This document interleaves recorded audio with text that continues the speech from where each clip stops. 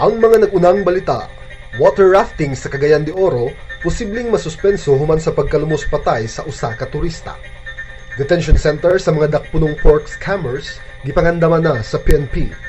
TV host sa regional network sa Cebu, gipapriso sa asawa. Sa atong lukop nasod, sa Manila, overseas Filipino workers sa Iraq papaulion nunot sa nagkagrabing kagubot sa nasod. Sa Davao, 34 ka mga panimalay gilamoy sa kalayo. Sa Cagayan de Oro, most wanted sa Northern Mindanao, napatay sa manhunt operation. Sa showbiz, Boots gikasal sa ikaduhang higayon. Sa sports, San Antonio Spurs kampiyon sa NBA 2014.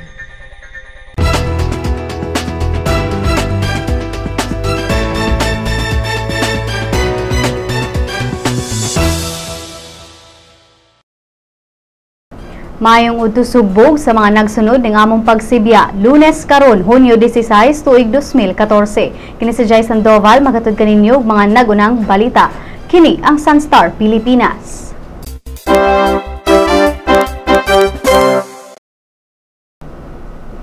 Ang water rafting tour sa Cagayan de Oro posibleng masuspenso human sa pagkalumos patay sa usa ka nurse nga turista ni adtong Biyernes. Si Mayor Oscar Moreno ni bahad nga bisan pa man importante ang water rafting sa mga Cagayanos, suspendiho niya ang maong rafting kung walay seguridad sa mga turista. Kinumdumang human sa dulan duha ka adlaw nga pagpangita, nakita na kagahapon ang lawas ni Aiza Balbin, lumad nga taga Bohol kinsa nawala human nayabo ang gisakyan nga rubber raft. Wala pa nihatag og kumbento ang mga ginikanan niini kabahin sa pagpasaka og kaso batok sa Kagay Journey White water rafting. Ang lawas sa biktima ipaubos sa autopsiya ug i-cremate una sa dili pa i-transfer sa Bohol. Ang Philippine National Police giandam na ang detention cell alang sa 54 ka mga tao nga posibleng masikop sa pagkalambigit sa pork barrel scam. Lakip na sila si Senador Juan Ponce Enrile, Jinggoy Estrada ug Ramon Revilla Jr. Niadtong Sabado, si Interior and Local Government Secretary Mar Rojas nibisita sa detention cell o detention jail sa PNP sa Quezon City ug matud niya nga humana ang pag-renovate ug expansion sa maong prisuhan ug mamahimo ng mudawat sa mga piniriso. Si PNP spokesman Ruben Theodore Sindak nibutyag ang detention cell makaakomodar og di muminos usa ka gatos ka mga piniriso. Kasamtangang duna kini 73 ka mga piniriso. Si Rojas nibutyag nga walay special treatment alang sa mga high profile nga mga detainees.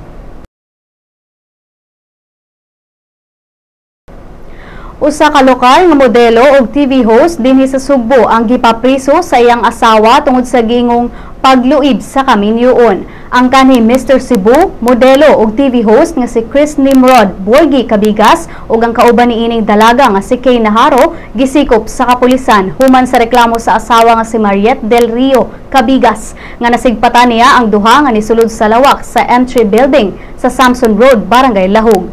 Si SPO1 Arnold Aventojado, desk officer sa Mabolo Police Station, nibutyag nga kasamtangang gitanggong si Kabigas ug ang babay sa detention cell samtang gihikay ang kasong concubinage. Ang babay kinsa na hinabi sa kapulisan ni padayag nga duna sila relasyon ni Kabigas apan gingong wala siya makahibalo nga duna kini asawa.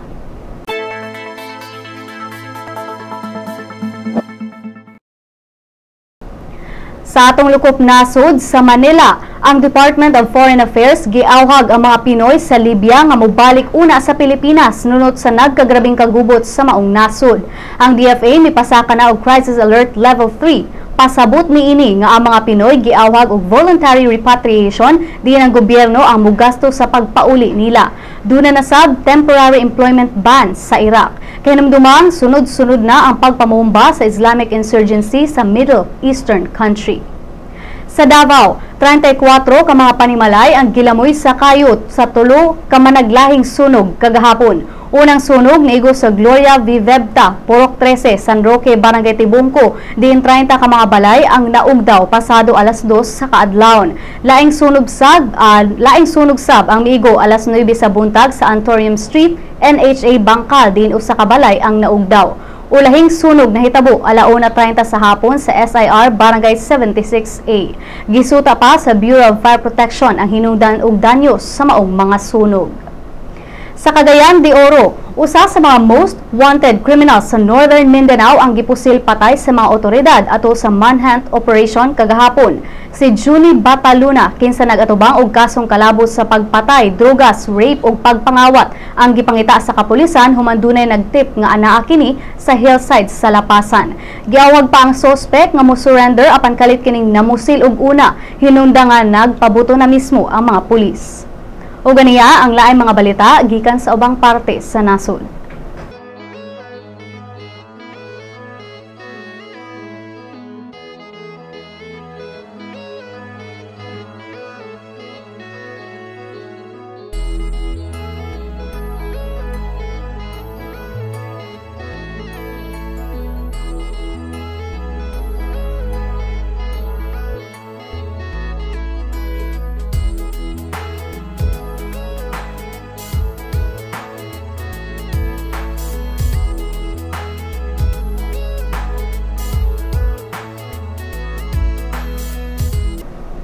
Alang sa kahimtang sa panahon karong adlaw niya si Alice Canasa gikan sa Pag-asa Mactan. Alice?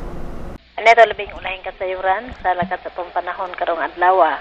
Southwest monsoon kun hangin nga habagat nakapikto kini sa northern Luzon. Samtang intertropical convergent zone kon ITCC nakapikto usab sa southern Mindanao. Ug gumikan ini Batanes, Kalayan o Babuyan Group of Island makasinati gihapon kini nga pag-ulan-ulan. Samtang ang Mindanao makasinati usab kini madag-umon ang kalangitan, inubanan usab kini sa mahinay ngadto sa sarangan nga mga pag-ulan-ulan, panugdog ug kilat. Ang Metro Manila ug ang uban nga dapit sa atong nasod, lakip na niini ang tibuok lalawigan ug mga dakbayn sa Sugbo, makasinati usab kitag tanagsa ngadto nas pagkamay madag-umon ang kalangitan. Ug aduna sa kitay tanagsa ug daklit nga mga pag-ulan-ulan, panugdog ug kilat. Kasarangan ngadtos makusog ang hangin gikan sa bagatang kasadpan, moy magpasulabi nga mohuros sa Luzon. Ug ang kadagatan nito mga lugara, kasarangan ngadto nas pagkabaluron. Samtang mahinay usab ngadtos kasarangan nga hangin gikan sa bagatang kasadpan nga rin sa bagatan ang mohuros sa uban nga dapit sa atong nasod. Ug ang kahimtang usab sa atong kadagatan sa uban nga dapit mahapsay ngadto nas pagkakasarangan. Ini na lang ko to ang atong weather update. Gikan diri sa Pag-asa Mactan, Alice Canasa, maayong buntag. Mga higala sa atong pagbalik ang balitang showbiz.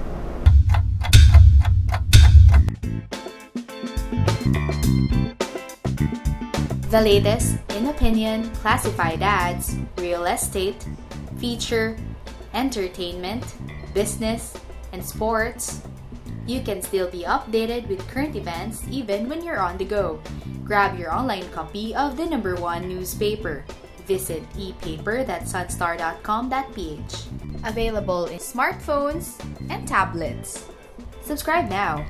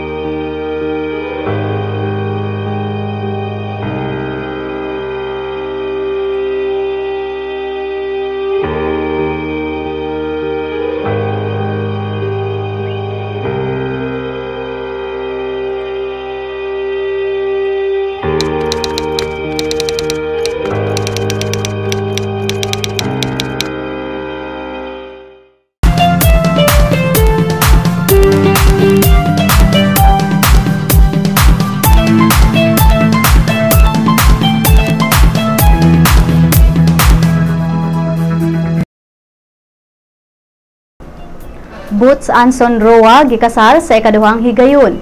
Recording artist sa Star Records nanunggab. Siganan Agravante sa Showbiz Chika.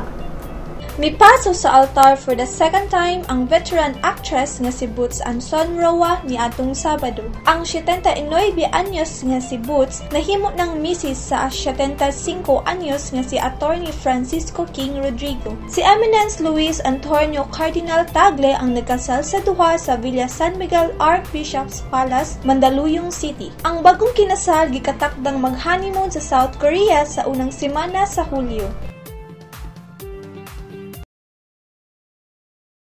Giandam na karon sa kapulisan sa Makati City ang kasong frustrated homicide batok ni Sherwin Andrada, usa ka 19 anyos nga talent sa Star Records, kini human iyang gidunggab sa makadaghan higayon ang iyang higala. Ang biktima nga si John Matthew Tamonte ang nag-angkon og mga samad dirunggaban sa nagkadaiyang bahin siyang lawas ya atong Huwebes sa gabii. Si Tamonte nagpaaling siya mga samad sa hospital ng Makati, samtang nagtago-tago pa hangtod karon si Andrada. Padayon pang gisuta ang motibo sa pagpanunggab.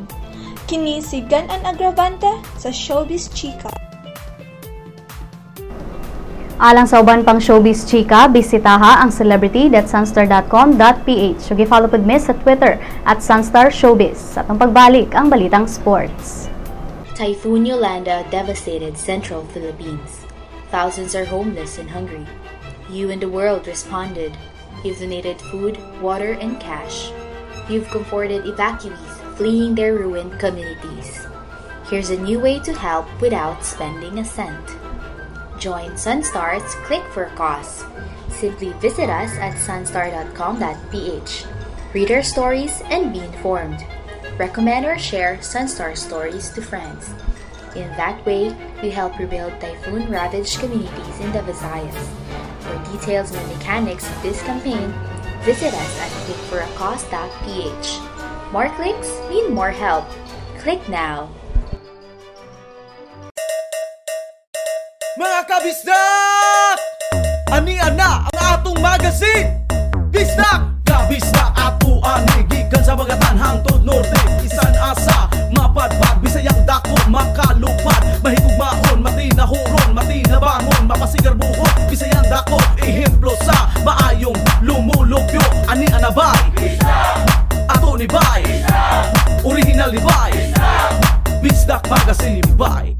Ang Bisdak Magazine mapalit sa Newsboys ug sa inyong suking tindahan. Had your daily dose of Sun.Star news? Good news! Sun.Star's e-paper has a 7-day trial version.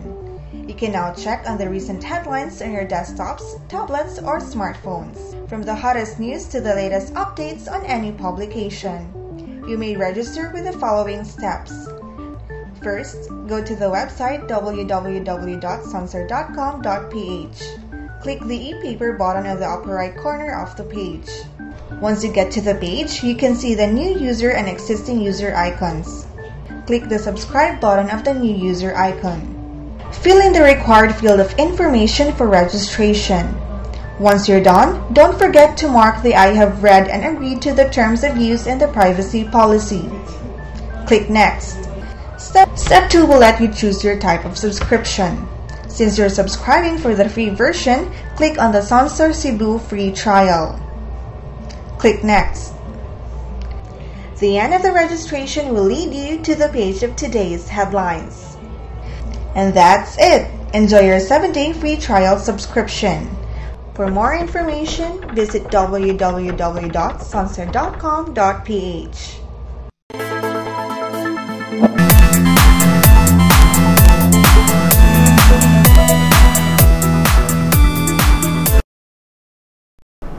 San Antonio Spurs, kampiyon sa NBA 2014. Ginebra Gin Kings out sa top 4. Si Darren Anunciado sa Sports Balita. Nasakmit sa San Antonio Spurs ang ikalima nilang kampyonato, human nila gipildi sa Game 5 ang Miami Heat 104-87. Ang Spurs nahimo usab nga kampiyon sa tuig 1999, 2003, 2005 ug 2007. Ang second-year player nga si Kawhi Leonard ang napiling most valuable player. Wala na agwanta sa Barangay Ginebra ang pag-atake sa Toketex tropang Texters sa naghinapos nga bahin sa fourth quarter, hinungdan sa pagkapildi na usab nila sa PBA Governors Cup Playoffs sa Araneta Coliseum kagabi. Nahisugamak sa 96-92 nga kapildihan ang Kings nga mao'y nahikling kanila sa twice to beat advantage. Ang import sa Texters nga si Paul Harris mao'y nahimong mahait nga hinagiban sa Texters aron palig-onon ang ilang paghupot sa playoffs berth nga ilan ang nakuha sa niaging semana pinaagi sa pagbuntog sa Sunmi. Niini mahimong mapatighong kini sa ikalima o ikaunom na pwesto depende sa resulta sa duwa tali sa rain or shine ug Sunmi karong gabi. Naglabaw na gyud unta og 14 puntos ang Ginebra 67-43. Apan ang sharp shooting nga import misugod sa iyang pagpangini sa bisan asa nga anggulo aron labnihon ang labaw sa katapusang 5 minutos sa duwa. Kini si Dagan Anonsyado alang sa Balitang Sports.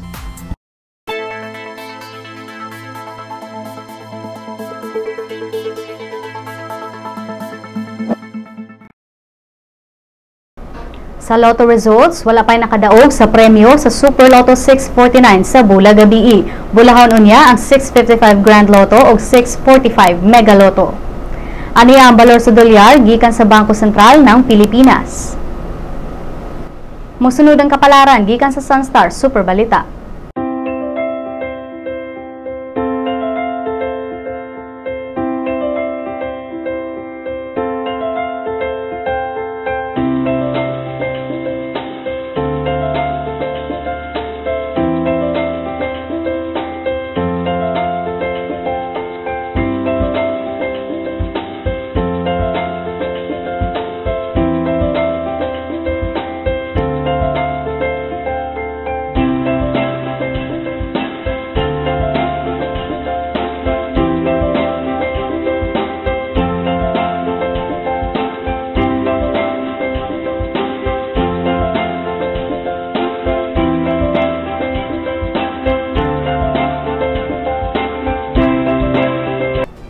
Ug dinhi natapos ang atong mga balita karong adlaw. Alang sa dugang pang updates, bisitaha ang www.sunstar.com.ph. I-follow pud mi sa Twitter at Sun.Star Online ug pangitaan mi sa Facebook Sun.Star Philippine News.